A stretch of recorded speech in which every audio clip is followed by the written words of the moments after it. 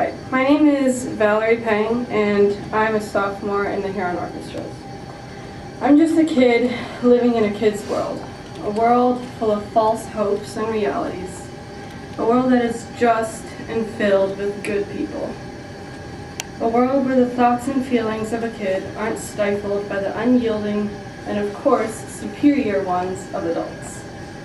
I can count on one hand the teachers I would stand here and hold back tears for.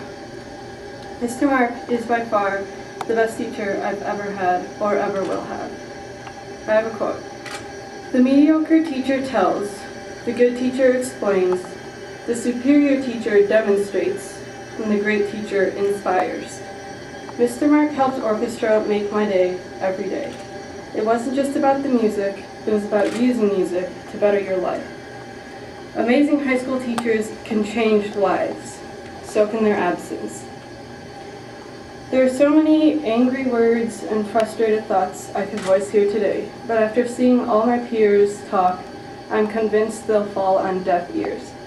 In a month, we, the Huron Symphony Orchestra, are going to perform at the Michigan Music Conference in Grand Rapids, where we have been invited to play the opening concert, which is an unheard of honor for a high school orchestra.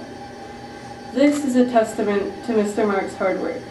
Good music programs take years of hard work and dedication to build. Great ones take longer. I see Mr. Mark as a leader and a role model, someone who is true, wholly and honestly to his heart. After all, there's more than one reason why the podium is raised.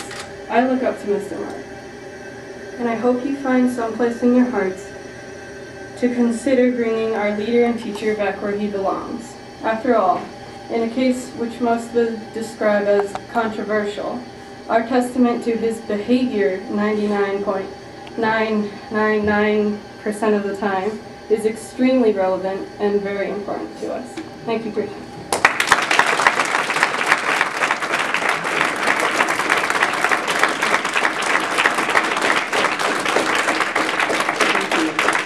Next we have Zaiwan Gong.